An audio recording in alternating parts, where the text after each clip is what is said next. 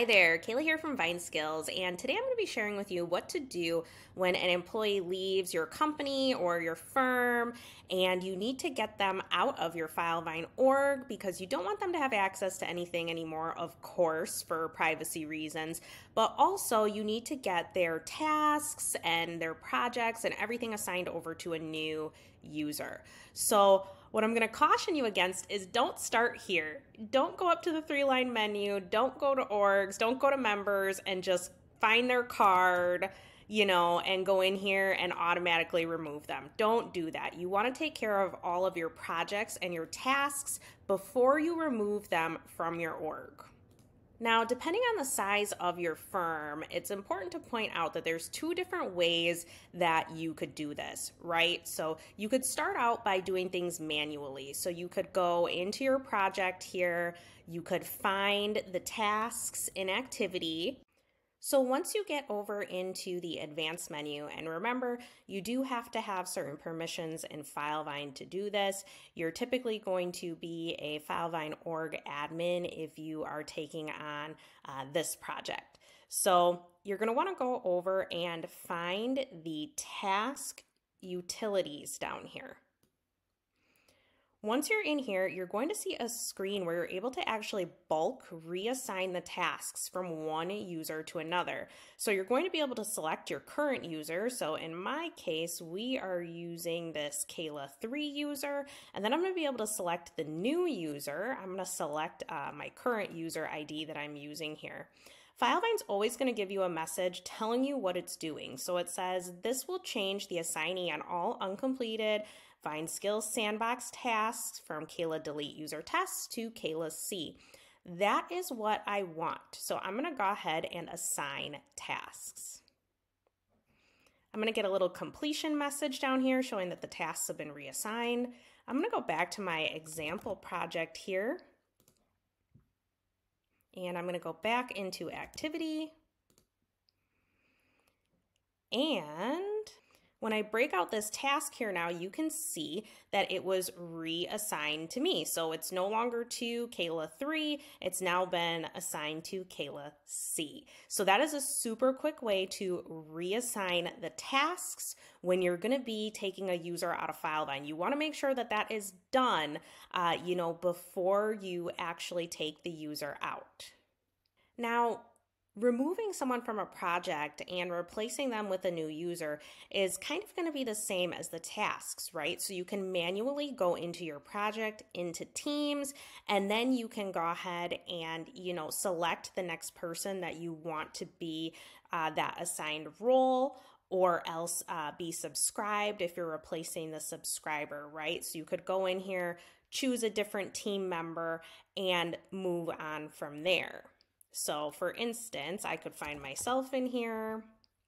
We're going to move away from this old Kayla user and move to this new one. I'm already an admin, but maybe the previous user was also the case manager. So I want to make myself the new case manager.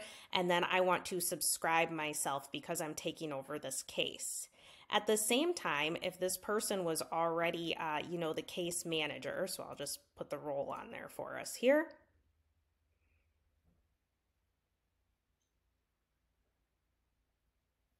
I could go in then and I could manually remove that role, and I could also subscribe or unsubscribe them if I wanted to, because I've now already replaced that person with the new user above. I also have the option to just select the old user and fully delete them from the project using the little trash can here. Now, removing someone manually like that is a little bit of a pain. So I don't recommend that. I recommend making sure that you have all of your projects reassigned and then just removing the user at the end in setup. Otherwise, you're going to be wasting a lot of time and effort.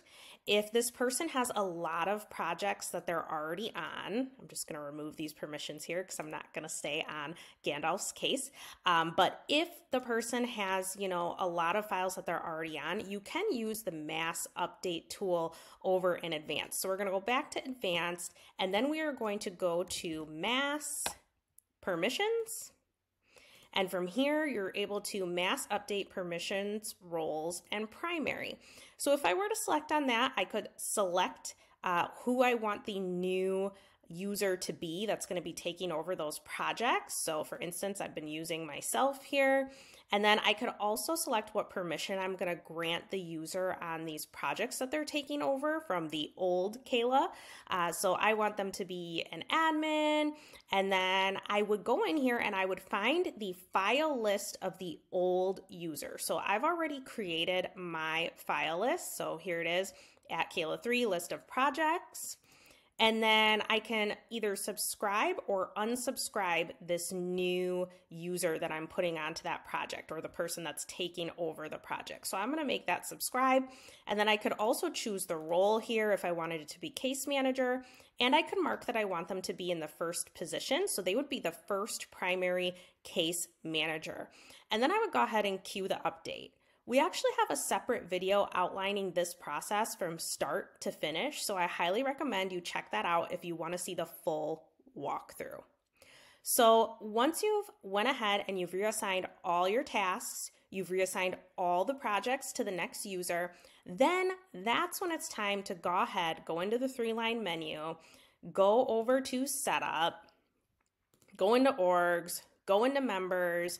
You can finally find that card here, and then you can go back over to the end, over to the org admin tab, and you can remove this person from the org and all projects. It's always going to ask you if you want to do that one more time.